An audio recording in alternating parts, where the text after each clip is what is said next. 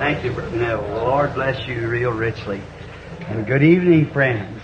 It's a grand privilege to be back here in this building again tonight and feeling the never-failing presence of our Lord as He's give the promise.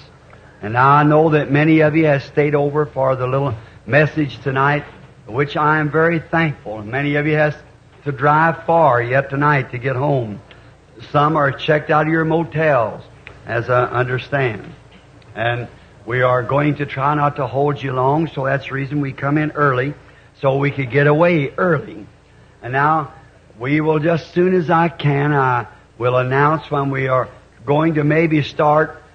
I've had some calls this afternoon knowing when we was going to start on these books, or this chapters, and I think if the Lord willing, I want to take the next time that we start on the 7 seals of Revelations and the 7 natural seals. And then if we get through in time, take the 7 seals on the back of the book. See? Now that may take a little time. See, there's 7 seals that's open. There's 7 plagues, 7 trumpets, all those 7s. And them seals we could take first. But then on the back of the book is sealed with 7 seals. Daniel heard the voice as the thunders and was forbidden to write it.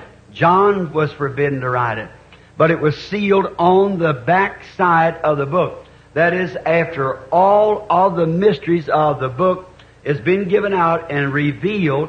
You know, as Daniel said there, the mysteries in the days of these voices, the mystery of God should be unfolded by that time.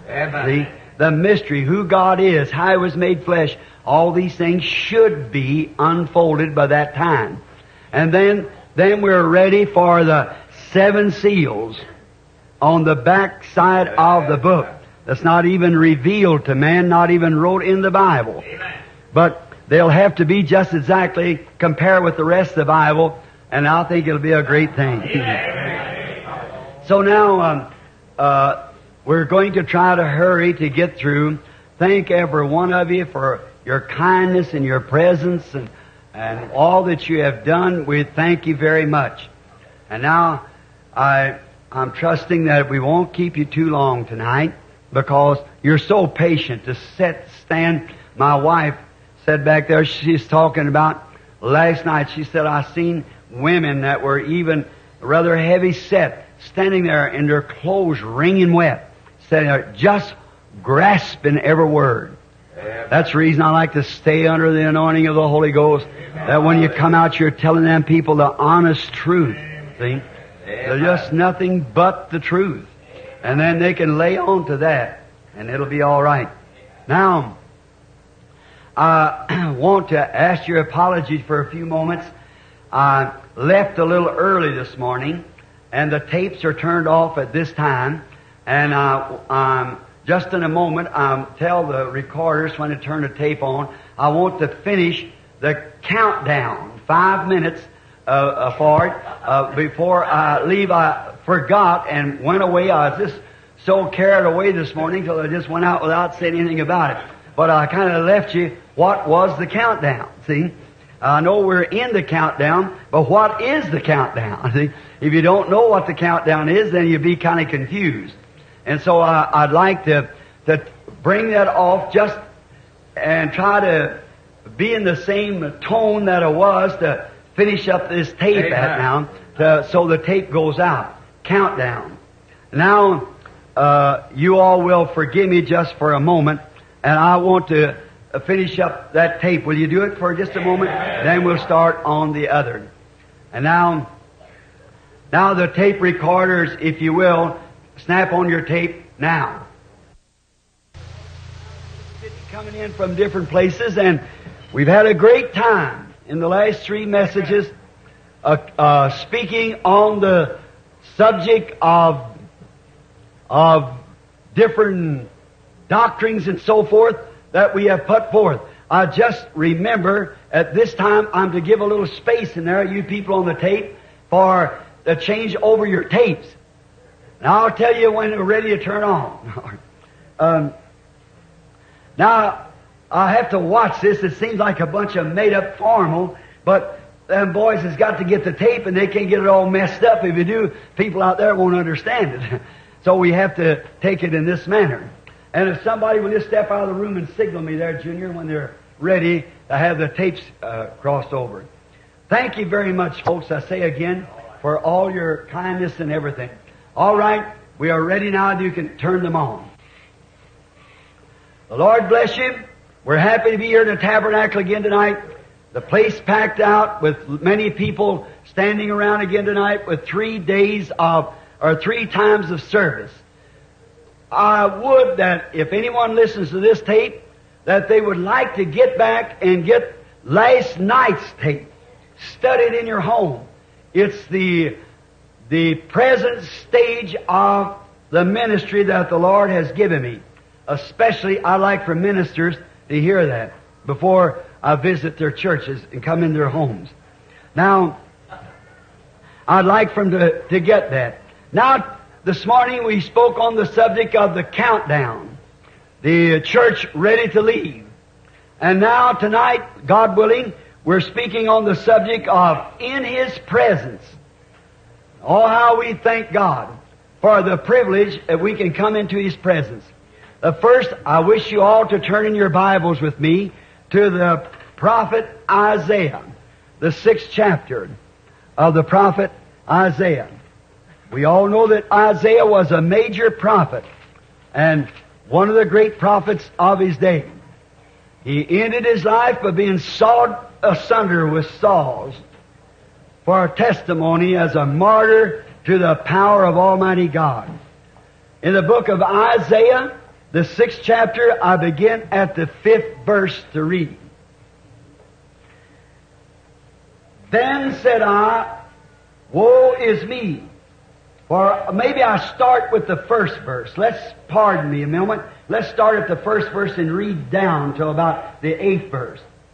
In the year the king Hezekiah died, I saw also the Lord sitting upon a throne, high and lifted up, in His train filled the temple. Above it stood the seraphims, each one having 6 wings. With twain He covered His face, and with twain He covered His feet, and with twain He did fly. And one cried unto another, and said, Holy, holy, holy is the Lord God of hosts, and the whole earth is full of His glory. And the post of the door moved at the voice of him that cried, and the house was filled with smoke. Then said I, woe is me, for I am undone, because I am a man of unclean lips, and I dwell in the midst of people of unclean lips. For my eyes have seen the King, the Lord of hosts. Then flew one of the seraphim unto me, having a live coal in his hand, which he had taken with the tongs from off the altar. And he laid it upon my mouth, and said, Lo, this has touched thy lips, and thine iniquity is taken away, and thy sin is purged. Also I heard the voice of the Lord saying, Who shall I send, and who will go for us? Then said I, Here I am, send me. May the Lord bless His Word. I think that's the most striking Scripture. We find that in the presence of God, man recognize themselves to be sinners.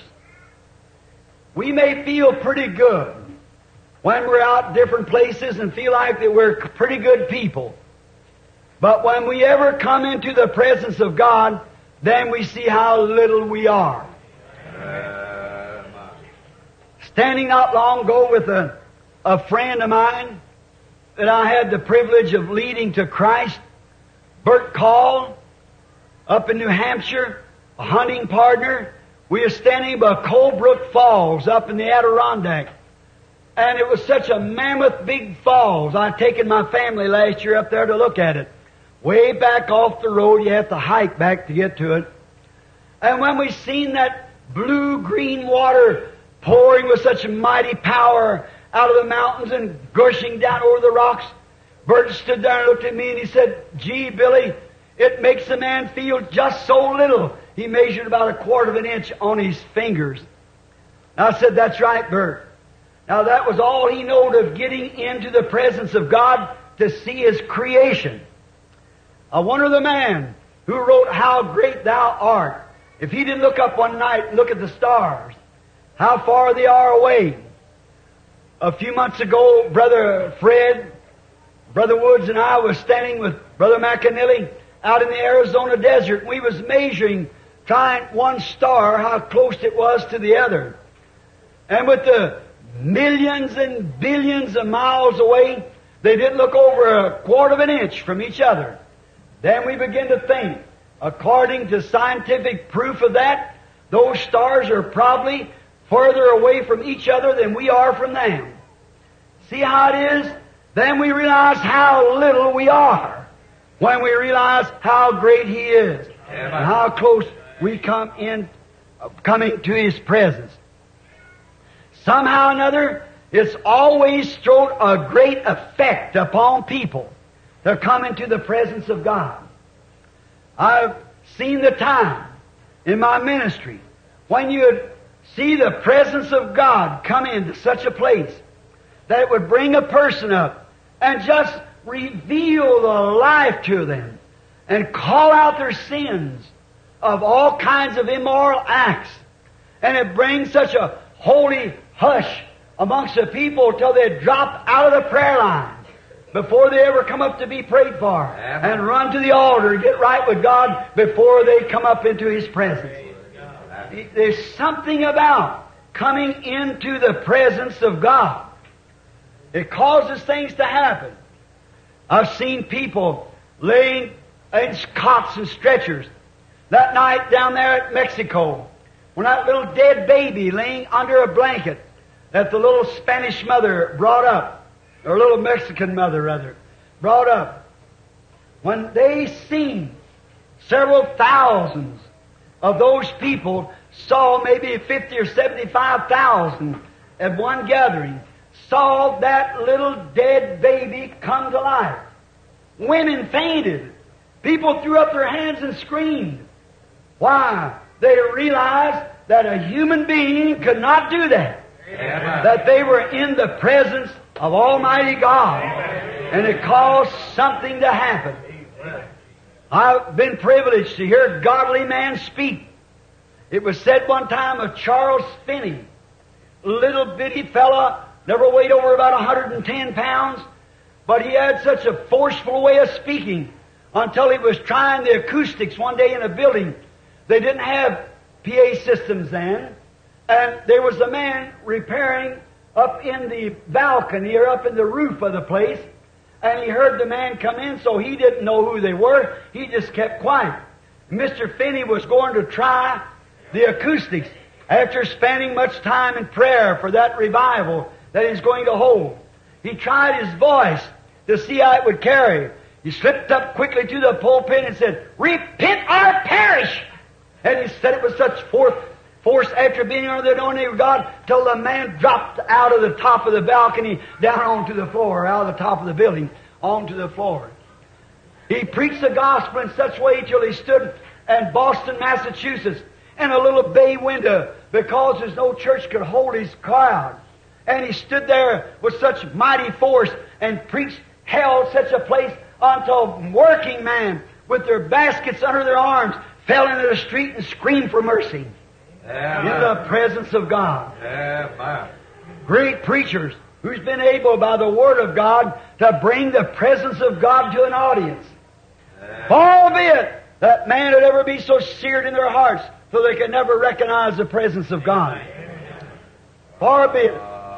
When the first man, as soon as he had sinned and done something wrong, and when God came into his presence, or he came into the presence of God, Adam, he could not stand in the presence of God. Amen. he run and hid himself in the bush and tried to cover himself with a fig leaf because he knowed he was standing in the presence of Jehovah the Creator.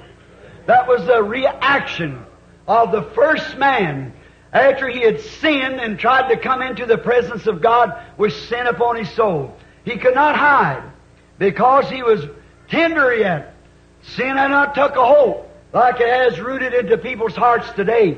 But he was very conscious that he was standing before his Creator. Now, he hid himself in the bushes and would not come out and could not come out until God had made a preparation for him. We could go back and take in Genesis, the 17th chapter and the 3rd verse, when the great patriarch Abraham, when he came into the presence of God, and God spoke to him in the 17th chapter, in the name of Almighty God, Abraham fell on his face. The great patriarch, servant of God, could not stand in the presence of God, though had served Him for 25 years faithfully. But when God moved into His presence, the patriarch fell on his face because he couldn't stand in the presence of God. In Exodus 3, we find that Moses, the great servant and prophet of God, when he was back on the backside of the desert, that man was a holy man. He had been born for the purpose. He was born from his mother's wombs to be a prophet. He had tried to get his education and do everything he could to deliver his people because he understood that he was to deliver his people. But when he had understood it by a theological standpoint, he was trained, he was well scholared. He could teach the Egyptians wisdom, which was the most smartest people in the world. He knew all the ins and outs. He knew the Scripture from A to Z. He knew the promises that God had made. He knew them from an intellectual standpoint. And he was a great military man. But one day, on the backside of the desert, when he come into the presence of God, he jerked off his shoes and fell to his feet, knowing that he was on holy ground. Amen. He could not stand upon his feet when he come in the presence of God. He fell to his face like Abraham did. He could not stand in the presence of God. In Exodus 19:19, when the chosen people of God, since the way back in the days of Abraham, from Abraham come Isaac, Isaac come Jacob, out of Jacob come the patriarchs, and years after years it developed holy man, great man, a chosen people, a chosen race, a sanctified, holy people, and had served God their life. And one day God said, "Gather Israel out here, I'm going to speak to them."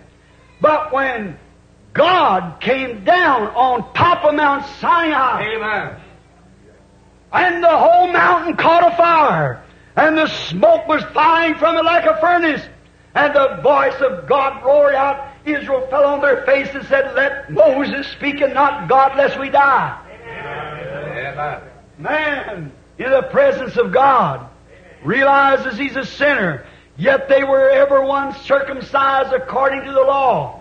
They had carried the commandments and everything. But when God spoke and they moved up into His presence, they realized that they were out. They were not right.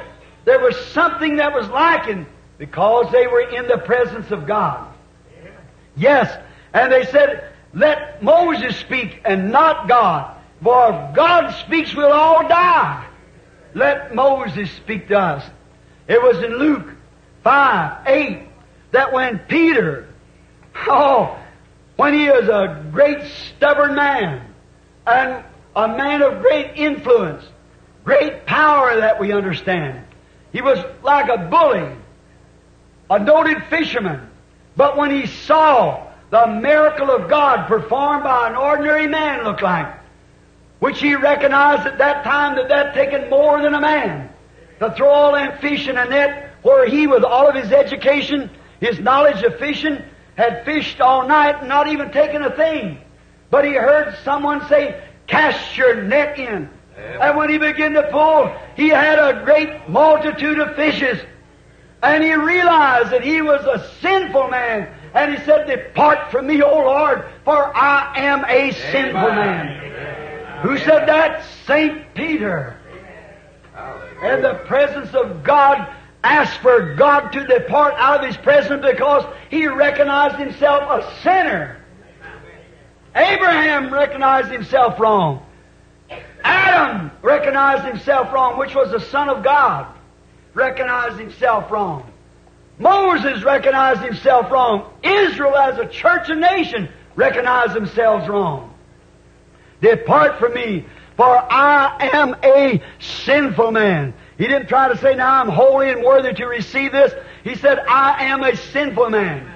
One time, a self-styled religionist, with all the theology they could learn under a great teacher called Gamaliel.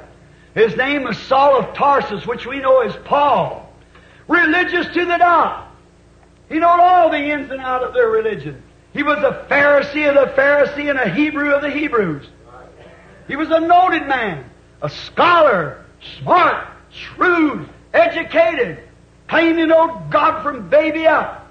One day on his road down to Damascus, that pillar of fire shined over him, and he fell off of his feet to the ground in the dust, and said, Lord, what would you have me to do? All of his great training, all of his great theological training, all of his education didn't mean a thing when he stood in the presence of God. I'd like to stop here a minute and say that's the same thing. You might have DD, PhD, whatever you might be. You might have went to church since you was a child. You might have done all the religious acts there is, but once in the presence of God, you feel so little and no count. Hallelujah. Hallelujah. Paul realized that he was wrong, and he fell to the ground under the influence and power when he looked up and seen the very God that he had been preaching and against a thought he knowed, and seen that he was wrong. He fell from his feet to the ground because he was in the presence of God. He seen that pillar of fire. What about the great St. John of Revelations 1:7? When he was showed the vision and looked and heard a voice speaking to him, and he turned to look to see the voice, and he saw 7 golden candlesticks, and one stood in the midst of the 7 golden candlesticks with hair like wool, eyes like flames of fire, feet like pillars of brass. He was girded with a golden girdle around the paps, and he was called the Word of God. And when the great St. John had walked with Christ, leaned up on his bosom, when he done all these things, as I said this morning, Paul's ministry exceeded any of them. Here after John had walked with Jesus, talked with him, slept with him, eat with him, but when he seen him standing there, that glorified state, he said he fell like a dead man at his feet. Amen. Think of it. We can come to church and talk and praise God and so forth, but oh brother, when we see Him coming, something will be different in our hearts. We might think we do our religious duty, but go to church and pay our tithings. We might think that we keep the laws of the church and recite all the creeds, but once let us get a look at Him, the whole thing's changed all the way around. Yes, it's sure. This great man, St. John, a great man like that, the Bible said in Revelations 1:7 that he fell as if he was a dead man. After 3.5 years of fellowship with Christ, was one of the writers of the epistles, wrote behind him, eat with him at the table, slept with him at the bed, and fellowship with him wherever he went. But when he's turned to see him, he had no more life left in him. He fell like a dead man to the floor, or to the ground. All right. We see Isaiah. In Isaiah 6 and 5, as we've just read, this great mighty prophet, he's one of the greatest prophets there is in the Bible. There's 66 books of the Bible. There's 66 chapters in Isaiah. Isaiah starts off in Genesis. The middle of Isaiah he brings in the New Testament. At the end of Isaiah he brings in the millennium. Just exactly Genesis, the New Testament, and Revelations. Perfect. Isaiah was one of the major prophets. But one day he had been leaning upon the arm of Hezekiah, the great king, Hezekiah had been taken from him, and he was down. He was a pretty good fellow. He was a good, righteous man. If that righteous king, a good king, recognized him as a holy man and kept him in his temple, Isaiah saw visions. He was a prophet. Isaiah preached the Word. He was a minister. Amen. Isaiah was a holy man. But one day, down in the temple, he fell into a trance and he saw the glory of God. He saw the angels with wings over their face, wings over their feet, flying with wings, crying, "Holy, holy, holy is the Lord God Almighty." That prophet realized he was nothing. He said, "Woe is me, for I am a man of unclean lips." A prophet, a mightiest prophet of the Bible, one of them. "I am a man with unclean lips, and I dwell among people that's unclean lips. Woe is me, because I see the glory of God." And he said, when that angel cried, the post of the temple shook back and forth. Brother, that'll make you, not only is the post of the temple going to shake, but the whole heavens and earth's going to shake. When it comes again, the mountains will flee and the sea will fade away and scream, "Hide us from the face of Him that sits upon the throne."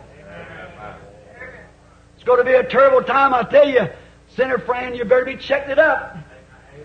That's right. Now, Isaiah said, "Woe is me, I'm a man of unclean lips, and I dwell among unclean people. And these people has unclean lips."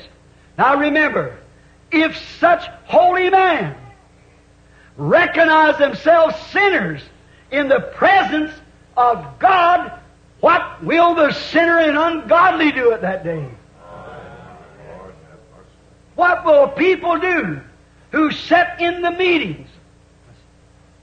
What will the people do that's seen the power of God, that's heard the countdown on the Word, that's seen God manifest Himself, and beyond a shadow of doubt, every Scripture fulfilled, and will still try to make it to heaven without being born again and receive the Holy Ghost? The Bible said, if a righteous man be scarcely saved, where will the sinner and ungodly appear? What kind of a place are we going to stand in if we see God unfold Himself right before us and see the glory of God just the same as that man did? And that kind of man cried out.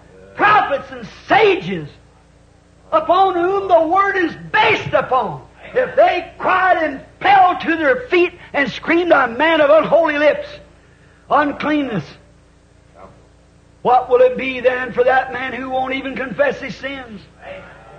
What will it be for that teenager that won't confess his or her sins? What will it be for that hard-hearted man that thinks he knows more about God's creation than God does Himself? What will happen to that man spend all of his life trying to disprove the Bible? Where will that guy appear at? Think of it. This is evangelism. This is a time to shake people. This is a time that God said there come a time He shook Mount Sinai one time, but there come a shaking again that He wouldn't only shake Mount Sinai, but He'd shake everything that could be moved. But did you notice the rest of the Scripture? But we receive a kingdom that cannot be moved. Hallelujah. Everything that can be shook will be shaken. The heavens will shake. The earth will shake. Heavens and earth will pass away, but that Word shall never pass away. For on this rock I'll build my church, and the gates of hell will never prevail. Everything that can be shook will be shaken. But we receive a kingdom which is the Word of God Himself, and God is His Word. He don't shake Himself. Amen. Oh my. But we receive a kingdom that cannot be moved. It's unshakable, said Paul, the Hebrew writer. Such a person, and such a man, such a time, and how they felt. We have also ourselves, we've seen the glory of God like this man did. Sir, we've seen it. We've seen the glory of God like Abraham saw it. We saw the glory of God like Moses saw it. Same pillar of fire. The same power of God, the same Christ unrevealing Himself, showing Himself, keeping His word in the last days. How can we come by them and walk and treat it so lightly? How can we walk around and hold our creeds and denominations and not take the Word of God? Amen. What will it be for us in that day? How will it happen with us when we've seen the glory of God? Some people will stand off and make fun of it. Some will laugh at it. Some will call it fanaticism. Some call it mental telepathy. Some call it Beelzebub. Some call it one thing or another. As the old Proverbs is, fools will walk with hobnail shoes where angels fear to trod. Right? The fool has said in his heart there is no God. When he sees God manifested so perfectly by His own Word, not by a creed, but by His Word, and then walk right over it and make fun of it, he's a fool. Because since God is the Word, and God's made Himself plain to him, and he's a fool, the Bible says. What will it be for him when he has to stand in that place? It'll be terrible for that man in that day, the ungodly. Repentant sinners, though, doesn't have any fear. Oh no. A sinner that will repent, he knows that there's a bloody sacrifice waiting to stand in his place. That's what gives me the consolation. I've seen the glory of God. I've felt His power. I know the touch of His hand. I know the touch of His chastisement. I know that He's God. And I know I'm undone. But there's one standing there for me. Amen. There's one who stands there and says, Father, lay all of His iniquity upon me because He stood for me down on the earth. Hallelujah. Then I'll walk to the throne of God boldly, having grace in my heart. But no, it's not by good works, but by His mercy I'm saved. Not what I could do, what I could join, what I could say, but it's by His grace that He saved me. No wonder the poet that caught that scream out, amazing grace, how sweet the sound that saved a wretch like me. Once was lost, but now I'm found, blind, but now I see.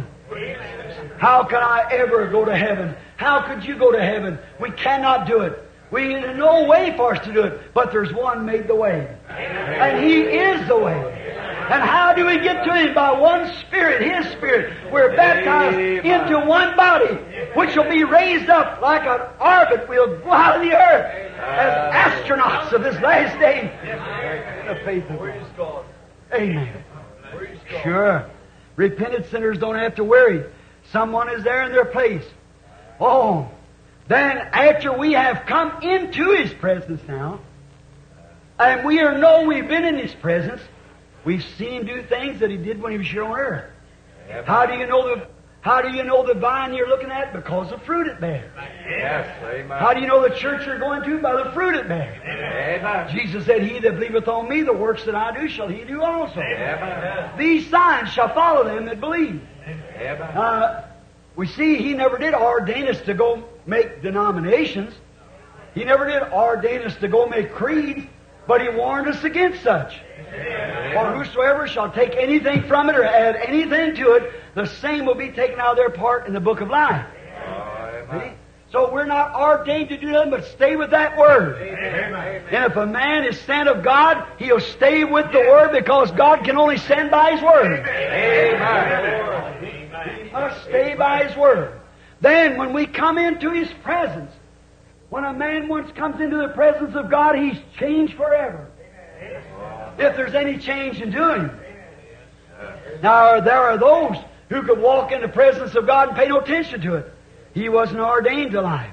But if he was predestinated of God, as soon as that first move hits, he knows it. That catches fire. Look at that little prostitute down there that day at Samaria, that woman. She was in a bad shape mentally and physically. We know that. But as soon as she seen that sign done of the Messiah, she said, we know Messiah's coming to do this. Thou must be His prophet. He said, I'm that Messiah that was wrote to come.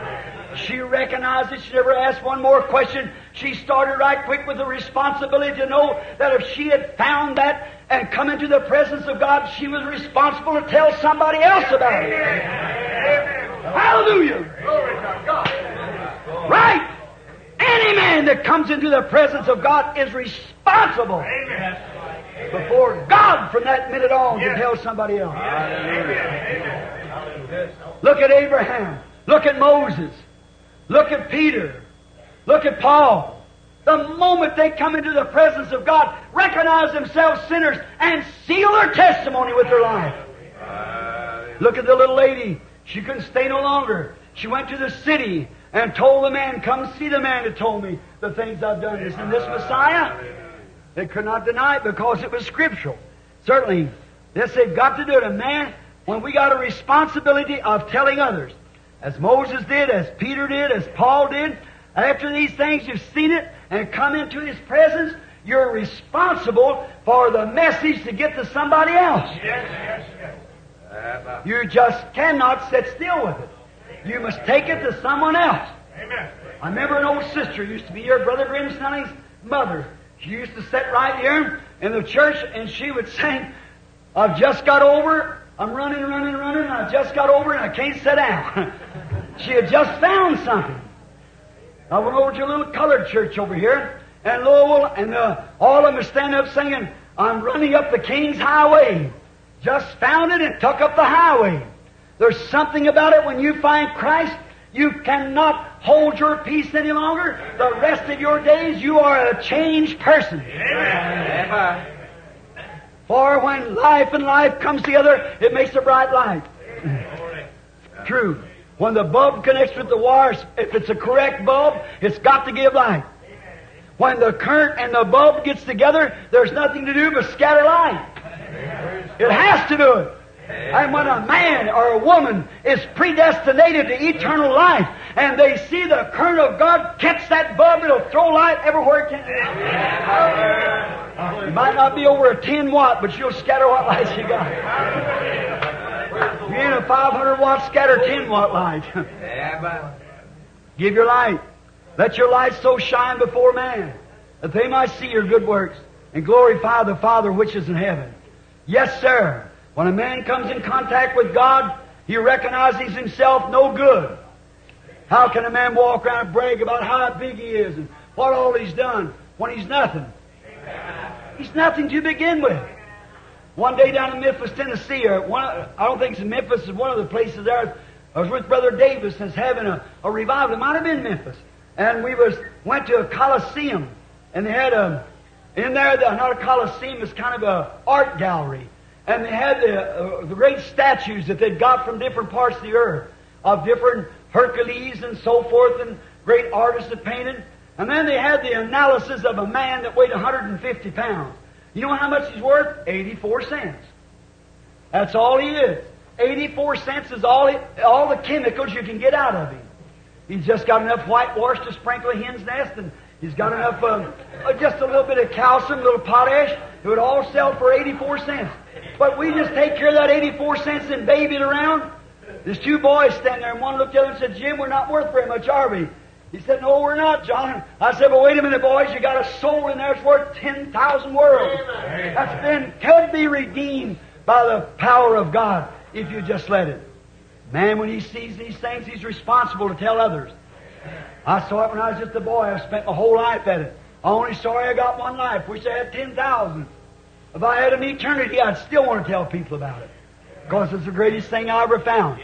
If you'll read in Ezekiel 33, 33rd chapter of Ezekiel, there was a watchman set on a tower. And this watchman was responsible for the entire city. Amen. Now wake yourselves to your spiritual conscience a minute. Well, I get to this scripture. That watchman had to be a trained man. He had to know what he was doing. For at any distance, as soon as it arose, the enemy, he could detect it. He could tell their march. He could tell their color. He could tell their rank and file.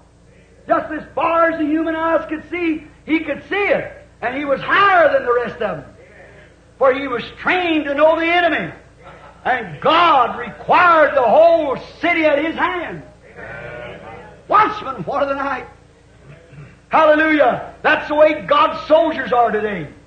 Amen. They're trained to the Word. Amen. When anything comes up, it's got a little polish to it, that's got something else that's not Scripture, they warn their congregation. Amen. Anything that's not Bible, anything that's not godlike, such as having soup suppers, dances, and everything else to pay off the pastors. Those things are wrong. Bunco games and card parties in the churches. That's wrong. And the real watchman on the wall, who's once been in the presence of God, if he isn't on the wall, if he just supposed to be on the wall may not be any higher than the rest of the congregation. But if he's a correct watchman, God raises him up in the spheres that the rest of them never gets to. But he watches the flock, and God requires it of him. The man of God who stands in the presence of God and knows God is God and know that God keeps His Word and watch God perform Himself and do His duty and keep His Word, then no matter how many organizations or denominations tries to tear it down, he knows the rank and file of the enemy. Amen. Amen. He knows what to tell the congregation. A real watchman. If we have confessed that He is that we've been in His presence, and we have confessed our sins, they're blotted out. The book of His memory. Now, there's nobody but God could do that. Now, you can do anything to me, I'll forgive you, but I'll remember it. If I do anything to you, you forgive me, but you'll remember it. But God can forgive and forget it. Amen. Think of that. Don't even remember it. Amen. That makes me feel good. When it's not even remembered anymore. Nothing can do it but God. Thank you, Lord. Praise the Lord. Nothing but God can do that. He said He would blot it out of His book of memory. I can't do it. You can't do it. Because we've only got these little finite senses. But He's infinite God. He can absolutely forget that it ever was done. Amen. Oh, amen. Amen. Hallelujah. Praise God. A young lady come from a country church, and her father was an old-fashioned shouting preacher or member of the church. And so she moved into the city, and she got all mixed up with the women down there, got to acting like they did in the fashions. And one day she's kind of ashamed for her papa and mama to come, or her father rather, her mother was dead. So the old man, only thing he'd do, get up of a morning, eat his breakfast, and get the Bible, and read it, and cry, and pray, and shout all day long, and run up and down the room. And she was a little embarrassed about it. So then when all time through the night, if he got a hold of the Bible and started reading it, he'd raise up out of the bed and holler, glory to God, hallelujah. Oh, glory to God, just stomping, cry half the night. So one day she's going to entertain her church members to a little tea party like they always have, you know. So she didn't know what she's going to do with her dad. After all, it was her daddy. So she decided she'd put him up in the attic and say, Daddy, you don't want to be around where these women are, do you? No, I don't even want to do that. He said, well, we're going to have the church women up here today, and we're going to have a little meeting, a little prayer meeting. So I tell you, Dad, why don't you just go up in the attic? I said, I just believe I'll do that. So she said, read this nice book. And she gave him a geography. Took his Bible away from him so he'd keep quiet. So, notice if he read the Bible, he would go to making a lot of noise up there. So he's right up over him, you know, where he's having their party. So she gave him the geography. He said, this is nice. You should read it, Daddy, because it tells you all the truth about the world. Well, he said, I'll be glad to read that. So he said, now you go up there and keep real quiet till these women leave, and then you come back down, and then you can do whatever you want to. He agreed to do it. So he goes upstairs, sits up there, and they're all having their tea party, you know, talking about so-and-so, and you know how it goes. Having all that big time. About that time, something cut loose upstairs. All the screaming and jumping and the plaster falling. The old man running up and down through the attic just as hard as he could go, jumping up and down and hard. Glory to God, glory to God. The women didn't know what happened up there, what they had upstairs. So directly down the steps he come. Hard as he could go. She said, Daddy, I'll give you a geography to read. He said, yes, I know it. You know, said, I was reading in this geography here where there's places in the sea that ain't got no bottom in it. and said, I read over here in the Bible yesterday, he said he put my sins in the sea of forgiveness. Glory to God.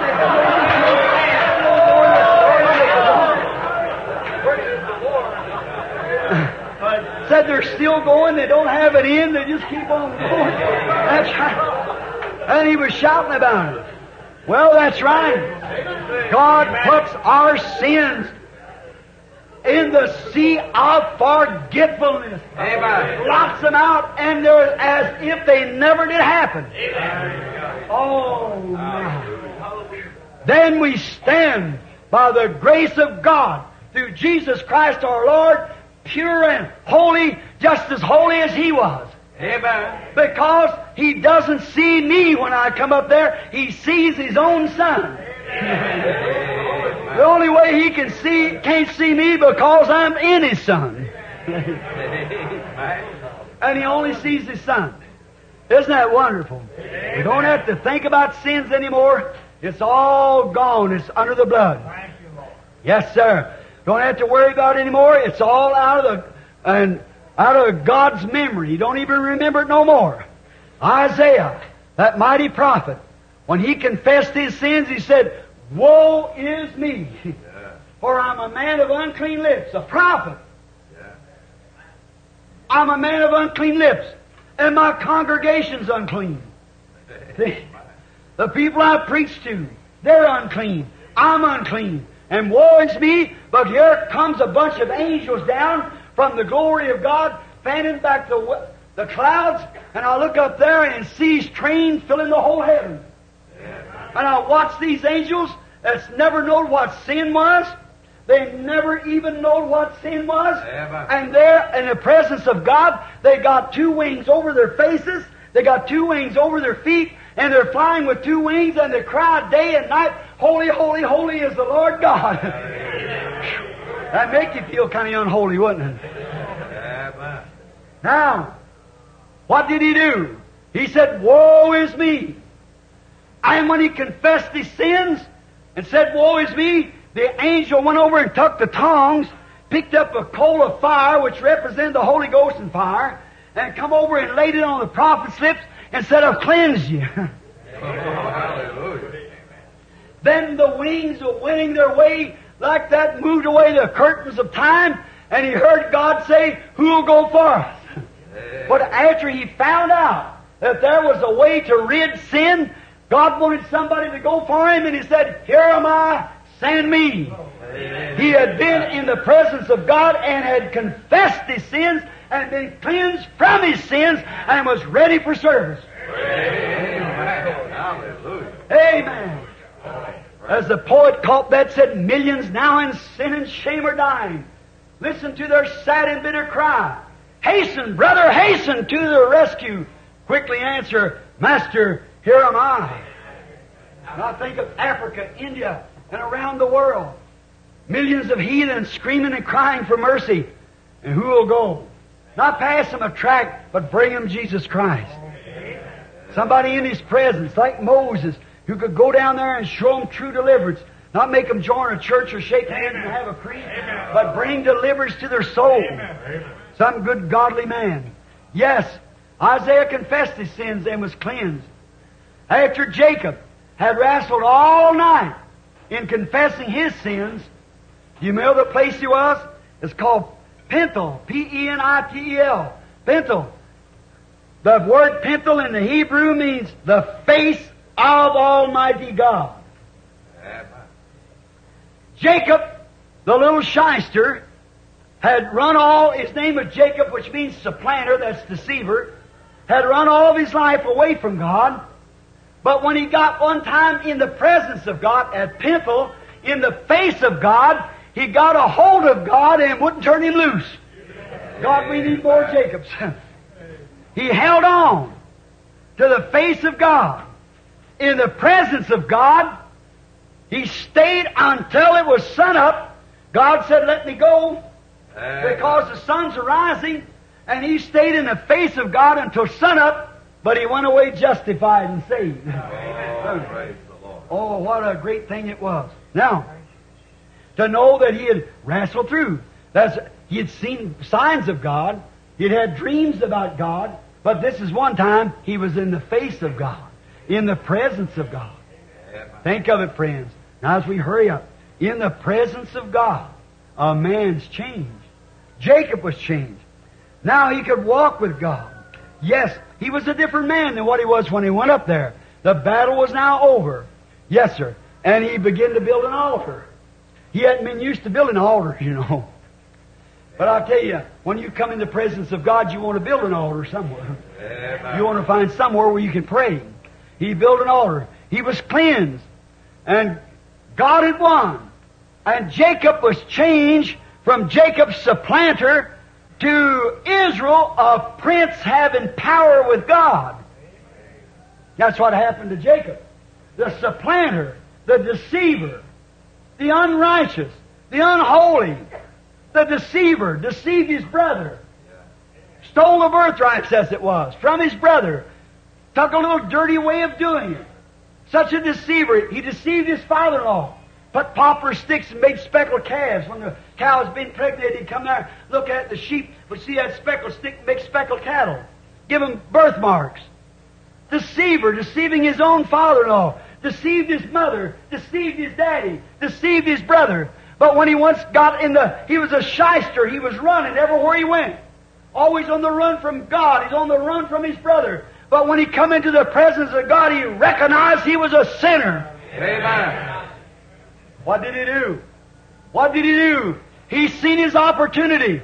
He had met something that he didn't even think about before. And he stayed there until all sins was gone. Oh my. God got him in His own presence. God manages a way to get man in their presence and to make their decision.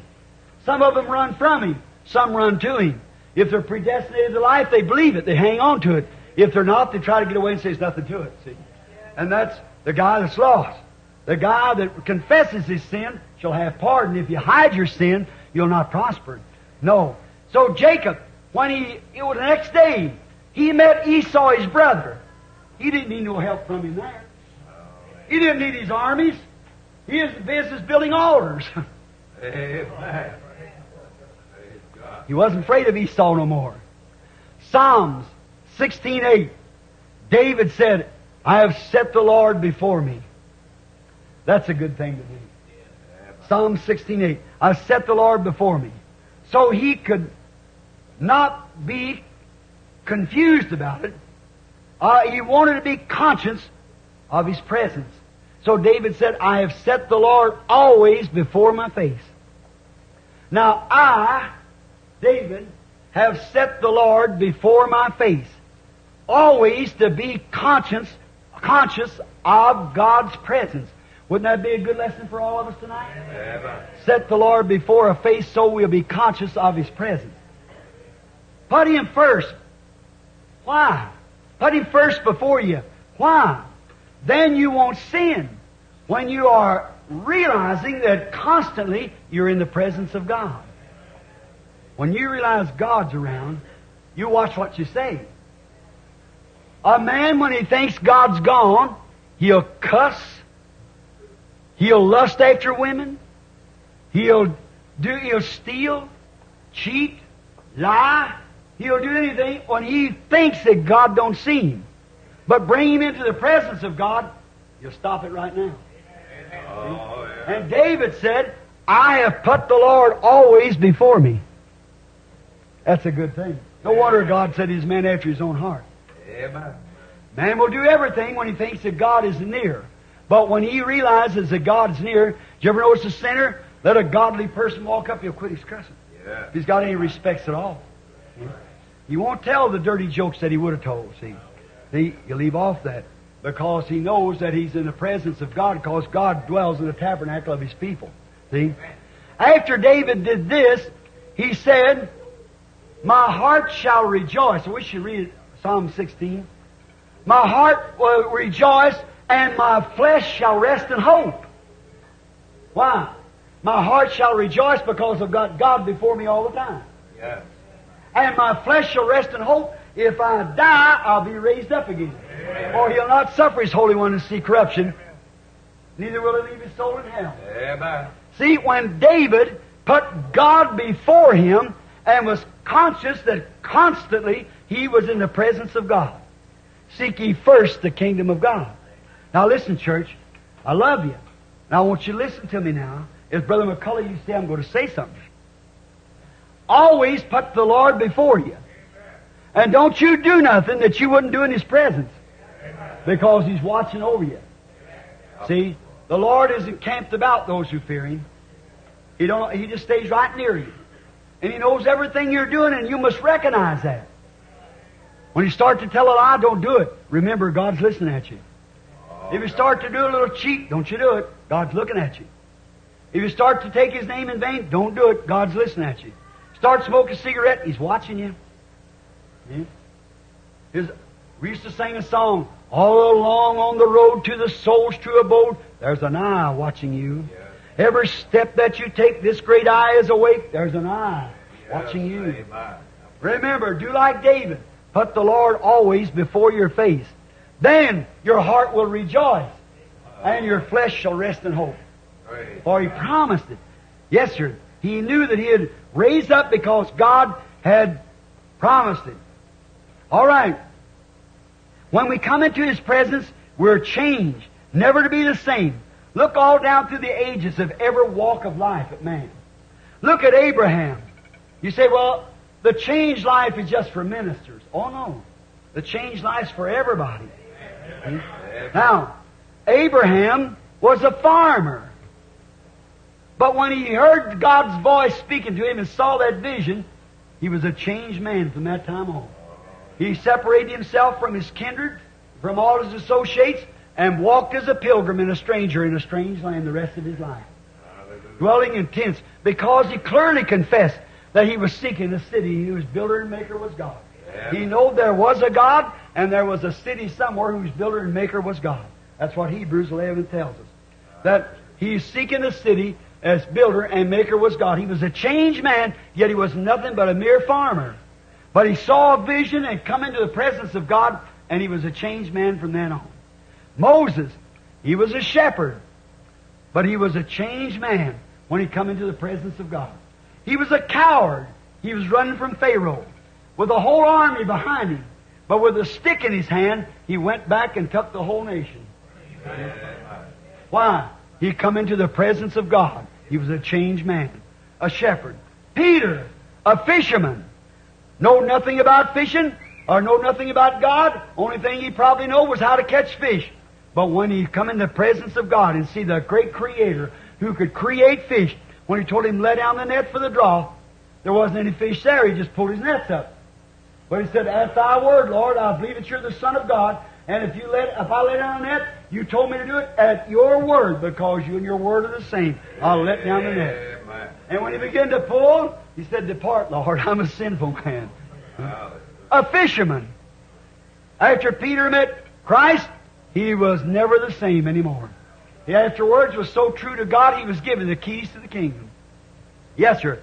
Paul, a self-styled Pharisee, educated and trained in all the religion that there was in the world in that day, one of the highest known scholars in the land. But when he come before that pillar of fire one day, the God that he had persecuted ignorantly. He was a Pharisee. He didn't believe that God was a man. He knew God was a pillar of fire. It led His people out of Egypt. It had been with them all along.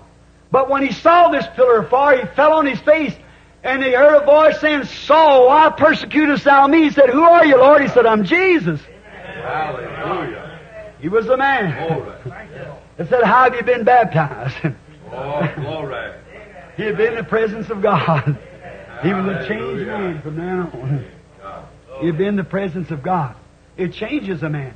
Charles G. Finney, a lawyer, a great Philadelphia lawyer. But when he come into the presence of God, he dropped his law study and become a mightiest preacher of this nation's ever had yet. He was a preacher because one day he come in the presence of God. He thought once he'd studied the ministry, you know his book, I got his autobiography. He went out to pray. He thought he was a preacher. He had a desire that he wanted to preach. And he had him a few sermons to try to preach. He went out one day out of his office to pray. went out in the woods. He got down behind an old blowing down tree where he'd go every afternoon. Very religious. But he didn't believe in that. There's two women in the church kept saying, Mr. Finney, we're praying that you receive the Holy Ghost. He said, I got the Holy Ghost. Said, I'm a preacher. Said, Mr. Finney, you're a great man, and you got a great hold of the Word, but you need the Holy Ghost. We're praying for you. Sweet little women. So he went on. So every day, he'd go out behind his office, his boss and all of them there, he'd work, and he'd go out of his law office and go out there to pray. And one day he was out there praying, and he heard a brush break. He thought his boss was coming up, hunting him. He jumped up real quick and said, Lord God, I believe he had some brush broke. He got raised up and said, looked around. See where it was, broke the brush. And it was then he come in the presence of God. He realized that brush had broke for a purpose. He stood there, the tears running down his cheeks. He said, maybe them women's right. I'm ashamed for somebody to see me talking to my God. But I'd think it was an honor for somebody to see me talking to my boss. How much greater is my Lord than my boss? He said, Lord, forgive me and fill me with the Holy Ghost. Started screaming and shouting. He's in the presence of God. He run downtown real quick to his office. He got to screaming so hard he had to go behind the door and said, Lord, I'll bring disgrace upon you and hide me back here till I get over this spell. Why? He'd come in the presence of God. He was a changed man. The sermons that he used to preach, he preached them same sermons and souls came to the altar. Yeah. See, he had been in the presence of God. Moody, a little old shoe cobbler, hardly knowed his ABCs. That's right. His grammar was poor. Somebody told him one day, your grammar's awful poor, Mr. Moody. He said, but I'm winning souls with it. So, one day the newspapers, the editor went to writing a newspaper. He went over to see how could this man hold crowds of people under any conditions. Little old guy, bald-headed and everything, and had whiskers hanging way down, kind of pot-bellied. He was a horrible-looking man to look at. So this newspaper really gave him a write-up. Said, I don't see what in the world that anyone would see in Dwight Moody. Said he's ugly, his voice is squeaky, he's got whiskers plumb down to his waistline, he's as bald-headed as a pumpkin, and said, how in the world would anybody ever go to see anything in Moody? So Moody's manager happened to see it and said, look, Mr. Moody, I'll read this to you. Moody couldn't read it himself. So I said, I'll read you the editorial. And he wrote it. Moody just shrugged his shoulders and said, certainly not to come to see Christ. Why? He had been in the presence of God. From making soles on shoes for people to wear out, he shod the people with the gospel of preparation. Why? He was in the presence of God. Right. A little woman one time come in the presence of God, as guilty as she could be. In a moment when she realized that she was in the presence of God, every sin was forgiven. And she was as pure and white as a lily. Oh my. How many more I could call off here of people time wouldn't permit. But I want to talk a little bit about myself. What could have been any lower in me? Where was I? Come out of a family of drunkards. Come out of a family of murderers. Come out of a family of bootleggers, and you know that. Every one of you know it. You know what kind of name we had here. People didn't speak to us on the street. I'd go downtown and start to talk to somebody. Nobody would talk to me unless somebody wasn't around to talk to me. Somebody else come up to leave me, and I'd stand there and cry. No, this ain't so. It can't be so. This is wrong. But one day, I come into the presence of God. He changed me, made me another kind of son. His grace brought me into His presence. I've never wanted to leave it. I've been in here now 30-some-odd years. I don't want to leave it. I've got the assurance that I'll always be there. Even death itself will never separate me from His presence.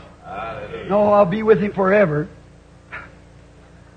When I seen His presence the first time, I cried like Isaiah, woe is me. Then He touched me with His grace. I was a changed person. The little renegade that used to get out here and carry on and everything was changed. And since then, I've been His child. Since then, I've desired to give my whole life for His service. Only wish I had 10,000 more lives to give for Him. This is getting pretty well wore out now. 53 years has passed. About 32 of those has been in the gospel. I wish I had another 1,000 that I could spend. Why? When I once into His presence and realized that there was somebody who loved the unlovable. There's somebody who loved me when no one else did. There was somebody who cared for me when no one else cared. I put my arms around His cross. I embraced it to me, and Him become one, man. And from then on, I've loved Him. He stained my bosom and my heart with His blood by touching me and forgiving my sins. And I'm happy tonight to be one of His. I never desire to leave this heavenly place, though tempter to persuade me off have tried. But I'm safe in God's pavilion, happy in His loving grace, and I'm living on the hallelujah side. It makes my heart rejoice. I'm recommending Him to every wearied person. I'm recommending Him to you that have no hope. You that's never been in His presence. The only thing you have to do is confess your sins and realize that you're wrong. And God has that angel ordained tonight called the Holy Ghost that'll take all your sins away. Then you'll cry, Lord, here am I, send me. Then you'll raise your hands and say, I will praise Him, I will praise Him. Praise the Lamb for sinners slain. Give Him glory, all ye people, for His blood has washed away each stain. I love Him, don't you? Living in His presence. I come to the pulpit here this morning feeling so bad and so sick from, I was down in Kentucky last week with some personal friends of mine sitting here. If I stayed down there very long, they'd kill me. You sure would, with kindness. Some of the best cooks I ever know in my life. And when I get to my capacity, it's done overloaded. Brother Branham, won't you have some of this? It's just so good, I just try to poke it down.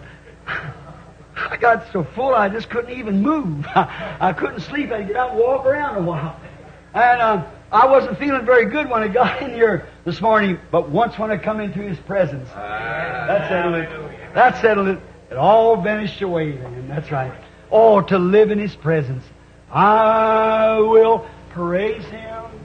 I will praise Him. Praise the Lamb for sinners slain. Give Him glory, all ye people, for His blood has washed away each stain. Let's bow our heads now.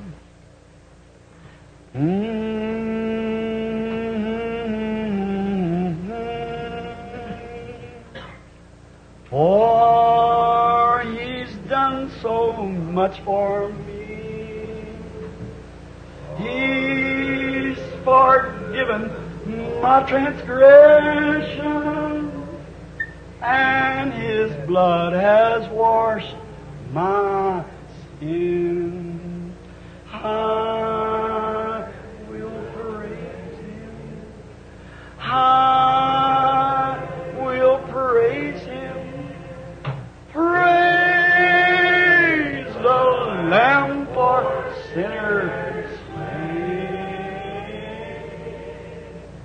Give Him glory, all ye people, for His blood has washed away ye stain.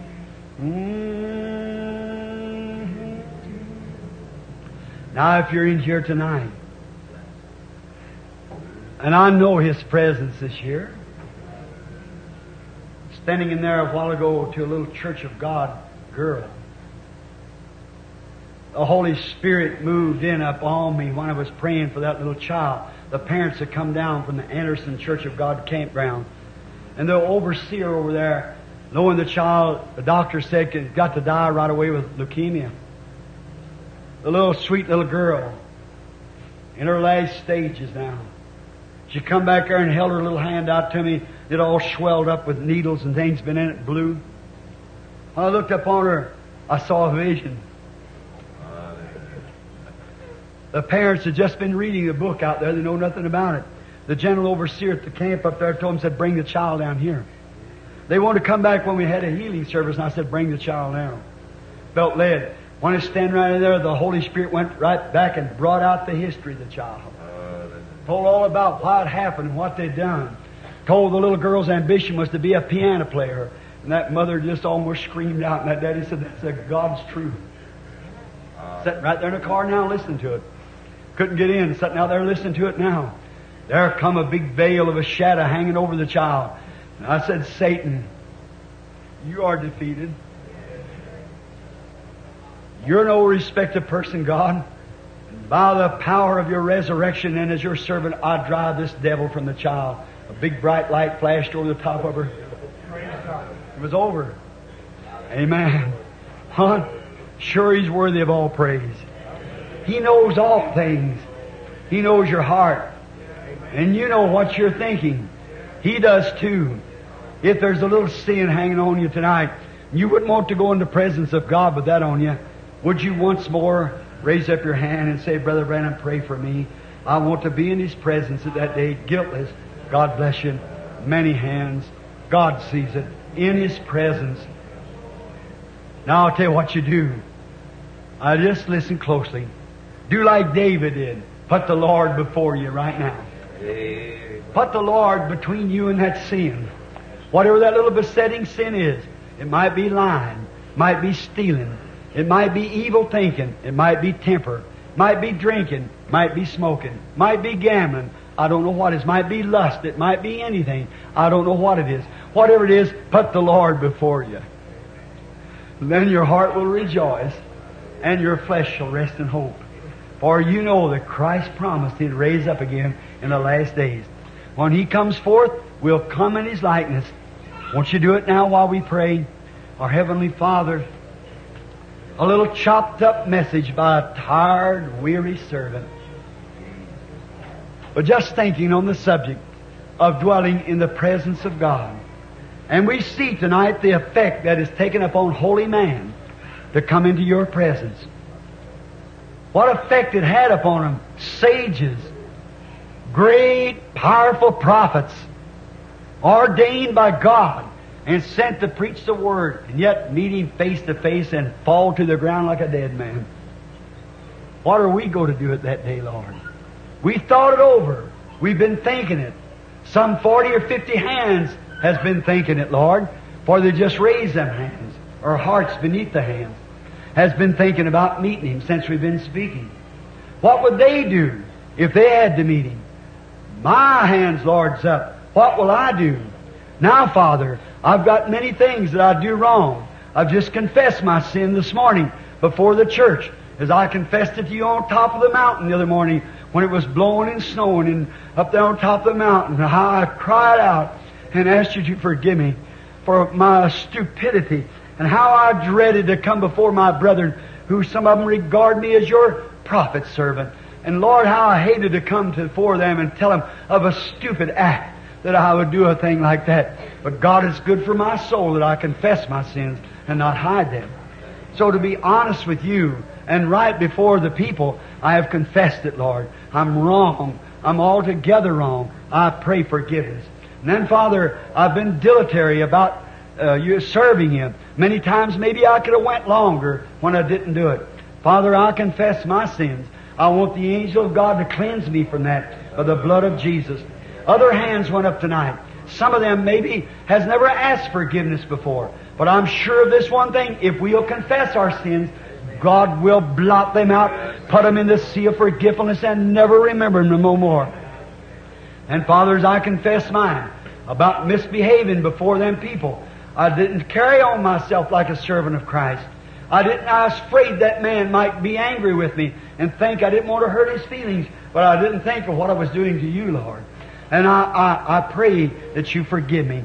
And now, Father, I know that if I ask forgiveness, I have forgiveness. And you put them in a sea of forgiveness, and you'll never remember that no more. God, I'm thankful for that. And I pray that you'll let every person here that has sin, besetting sin of anything before them, may they remove it and put the Lord before them like David did.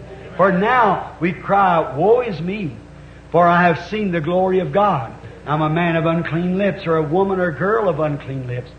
Boy, or something. Whatever we might be, we're unclean. And we ask for the blood of Jesus Christ, the appropriated sacrifice, to cleanse us from all sin, that we might ever dwell in His presence. Let us go from here tonight with our hearts rejoicing and our flesh resting in hope, knowing this, that when Jesus does come, we'll be raised with Him in His likeness and shall meet Him in the air, in the rapture. When the countdown is finally over, we see the seventh church age is already counted out, and we're ready now to take off. We pray, God, that you, before you close the door, if there be one here tonight has never come in, may they hurry in real quick, for we feel that the door of mercy, between mercy and judgment, is being closed. Those who will accept mercy will step in. Those who will not come in will have to suffer judgment. God closes the door. May there not be a door closed tonight to every one of these confessing sinners. May we all have pardon and mercy in Jesus Christ's name. And now, Father, for the sick and the afflicted, for those who are needy, I pray that your grace will supply all that they have need of. May they step into Christ, into His presence. Place Christ, be Christ, the promise. He was wounded for my transgressions. That's my sins. With His stripes I am healed. Then I place the Lord before my sickness. He is on my right hand, and I shall not be moved. Then I walk boldly on, confessing that I am healed. By His stripes I am healed. Grant it, Lord, to every one of them. And we know that if we confess with our hearts or with our lips and believe in our hearts, then we have our desire. You said when you say anything, believe it comes to pass, you can have what you said. We believe that, Father, and believe that you'll cleanse us from all of our sins and heal all of our sickness and give us grace, Lord, to serve you. Be with these people. Many of them are going to travel the dark roads tonight. Many of them will travel many miles. Don't let nothing happen to them, Lord. They come across the country to sit here to listen to the countdown, to see how close we was to the end time. Now I've asked them to go away, placing God before them, always before them, before anything else, before their trip, before their move, before they get up, after they go to bed, always before they sleep, wherever it is, put God first. For He is on my right hand, and I shall not be moved. And may their hearts rejoice to know that they have what they've asked for, because God promised it, and their flesh shall rest in hope. Grant it, Lord, for we asked it in Jesus Christ's name. Amen. Amen. I will praise Him. I will praise Him. Praise the Lamb for sinners slain. Give Him glory, all ye people, for His blood has washed away these things. Now, do you believe you have placed the Lord between you and your sin? Between you and your sickness? Between you and your fault? Between you and your ways? The Lord is always before me, and I am in His presence. The next time I start to light a cigarette, the Lord is before me. The next time I start to lust, the Lord is before me. The next time I start to tell anything wrong, the Lord is before me. The next time I start to say a bad thing, the Lord is before me, and I shall not be moved. Amen. I'll live in His presence each day with my dealing, each day with my talk. I'll walk as if the Lord is before me, because tonight I put Him before me. Amen. I shall not be moved. You love Him? Amen. Now, let us stand up now. Amen.